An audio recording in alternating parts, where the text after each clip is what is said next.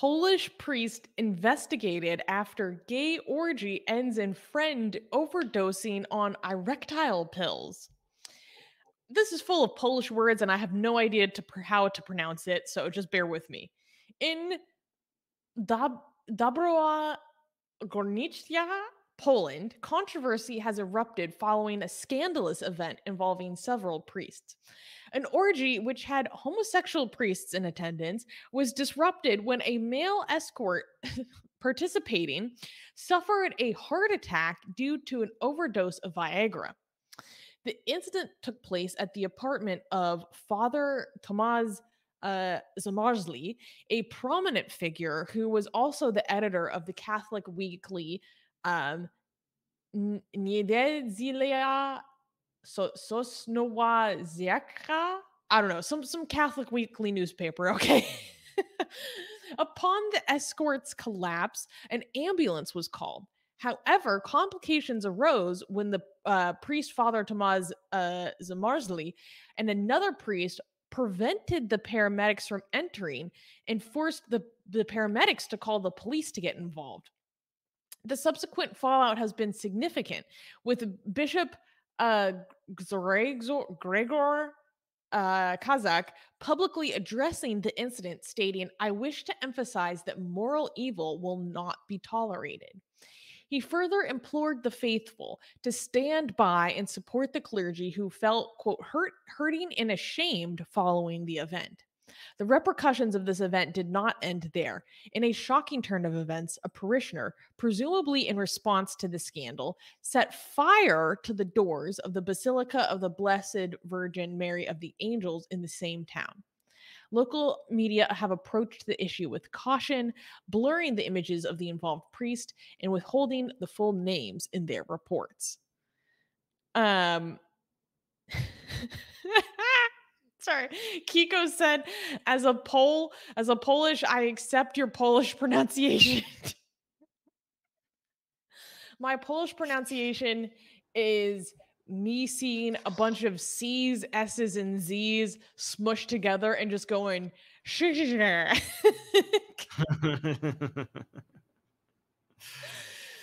oh my gosh. So, bring it up.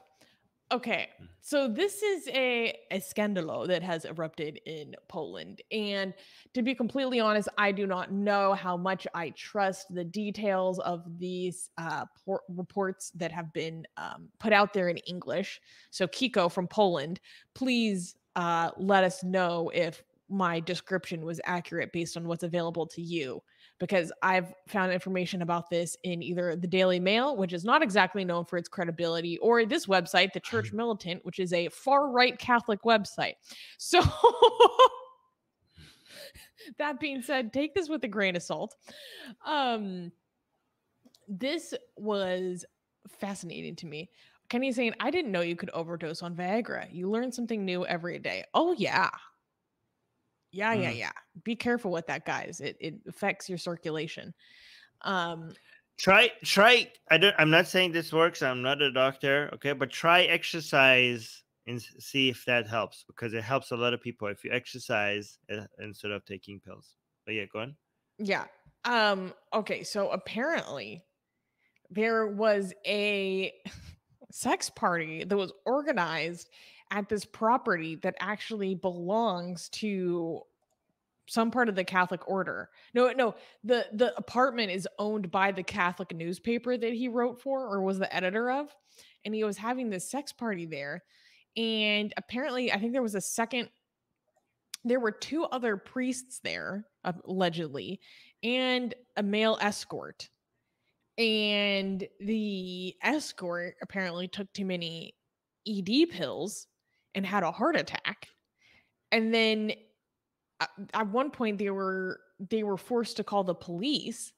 And then when, the paramedics tried to arrive, the priests were going to deny them entry to the point that they had to call the police.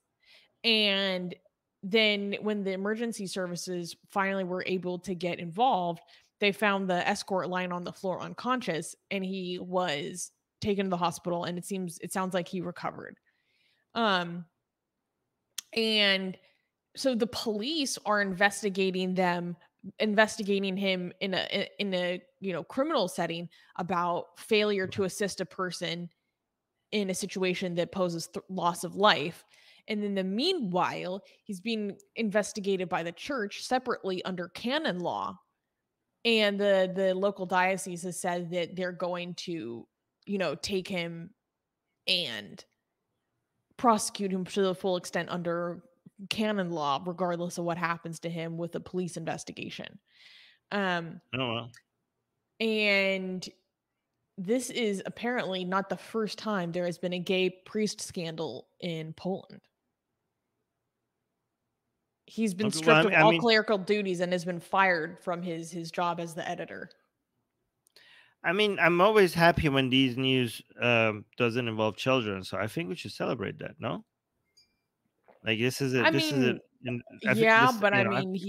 There was someone that was in serious medical distress that he allegedly denied care to, or intervened and prevented care to. So we shouldn't celebrate that. I mean, he's alive. Is he fully recovered and fine now? Yes. Okay, so it's fine. This is good news. This is all good news. No children involved. Nobody died. This is good news. I mean, when it's Catholic Church and sex, we always have to oh no. So this is relatively to all the other news that involves the Catholic Church and sex. Mm-hmm. This is pretty good. This is it's fine. Mm-hmm. Relatively. I mean, the standard is pretty low.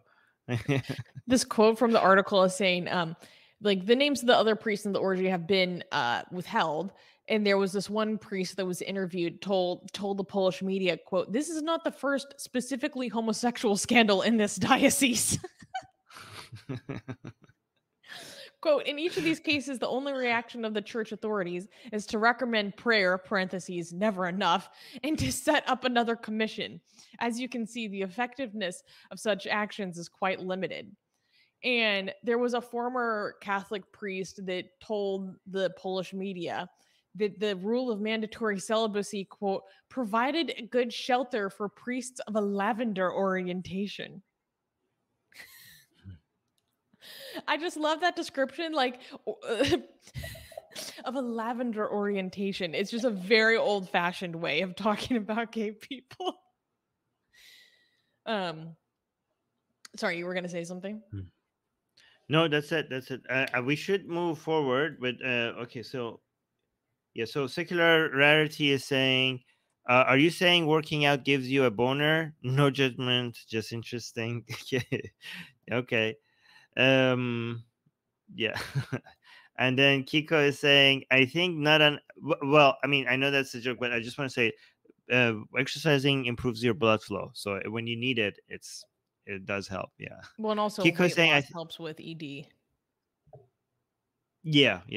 Okay, Kiko I think he had this for you.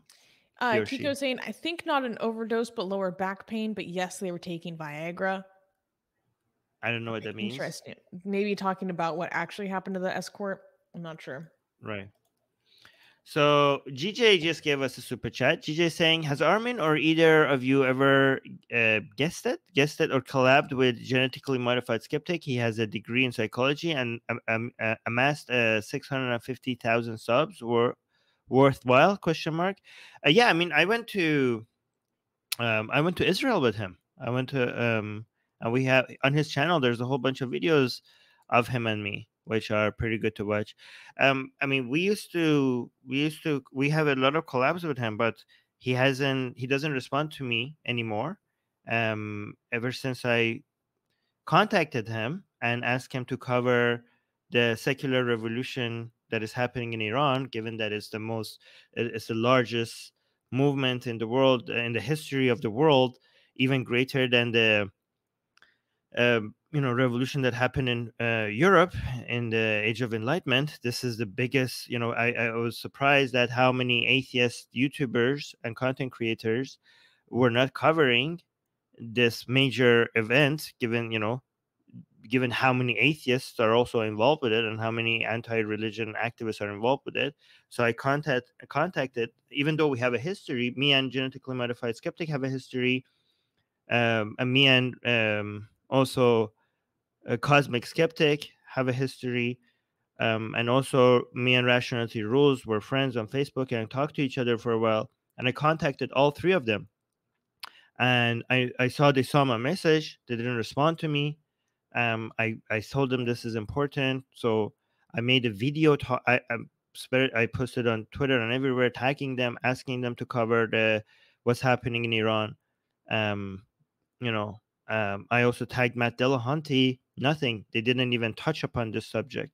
So neither Rationality Rules responded to me, said like he was eager to cover this, and then eventually he ghosted me, and then he never followed up with me, even though he acknowledged that this is important and he wants to cover it. But then after a while, he completely ghosted me. So genetically modified skeptic saw my messages asking him to cover what's happening in Iran, even though we collabed so much and we were friends. No response from him, even though I saw that he saw my messages. Cosmic Skeptic, we have a history with him. We collabed. He's my friend. He was my friend, at least I think. I visited him in Oxford. I met him. We hanged out a lot with each other. He saw my messages. Did not respond about the revolution in Iran. And also Rationality Rules. We talked with each other about planning on doing something. And then he eventually also completely ghosted me, and nothing came off of that. So unfortunately, it's very sad that the biggest atheist YouTubers, in the West, completely ignored the biggest atheist event in our lifetime, and I would say in history for sure. So Yeah. that is yeah. Yeah, the largest exit of religion we've seen in a generation, probably ever in human history. Yeah. And if for people who say like, "Oh, that's not the kind of topic they cover," no, they did. They used to. They used to. Yeah. So that's nonsense. Yeah. And at least you could get a response. Given that the friendship we had and the history we had, at least you could get a response to say like, "This is the reason why I can't cover it." Nothing though. Completely ghosted. Yeah. It's such a shame. I think like a lot of liberal Western atheists just betrayed their fellow atheists, and I think this is completely a betrayal. When I we completely want agree. we want atheists around the world to be there for each other, and when we needed them the most, they have a platform, they have the largest audiences, and when we needed them the most, they completely abandoned us. It's a complete betrayal. It's a shame. Yeah. Like, this is Yeah. why AP Apostate Prophet posted a thing in his community tab the other day. It was like, people are always complaining about why I, work with Christians so much. And he basically said it's because like the atheists in the West don't care about ex-Muslims at all, blah, blah, blah. And that like made me a little bit mad, because I'm like, hey, we're over here, we're doing our thing, blah, blah, blah. But his point is taken, because I actually get very angry about the same thing. Yeah. And by the way, shout out to Apostate Prophet. Okay. When this happened in Iran, okay. Yes. I contacted him and I was like, this is important. We need to cover. He was taking a break from YouTube. He was not doing YouTube for a while. He had a whole other things. Like his mind was completely off YouTube for that time. He was trying to, and when he saw this, he was like, immediately, he was like, yep, we need to do this. Within like 24 hours, you guys were doing a stream about it. I messaged him on Facebook and I was like, this is important. We need to do this 24 hours after he had me on. And it doesn't have to be with me. Like, I just cover it, just mention this. Right. So shout out to Apostate Prophet for covering this and dedicating an entire episode on it. And also shout out to the ACA, right? For covering this. So thank you to the ACA on the covered this on the Atheist Experience show. So, I mean, I just want to mention that it's not a complete, I want to also mention the positive. I just don't want to just mention the negative. And also shout out to the Freedom from Religion Foundation. They also, so not all Western atheists have abandoned Iranian, so there you go. I just don't want to just say negative things. I also want to celebrate the positive. No, I agree. Yeah. I agree. But this is why I prefer to spend my time around ex-Muslims, because I feel like you guys share my values more than other people. Do you know who makes the most amazing, gorgeous, and other adjectives that I can't use here on YouTube, blasphemous art ever? We do! And for some reason, we are giving it away for free. Download them now using the link in the description before we change our mind.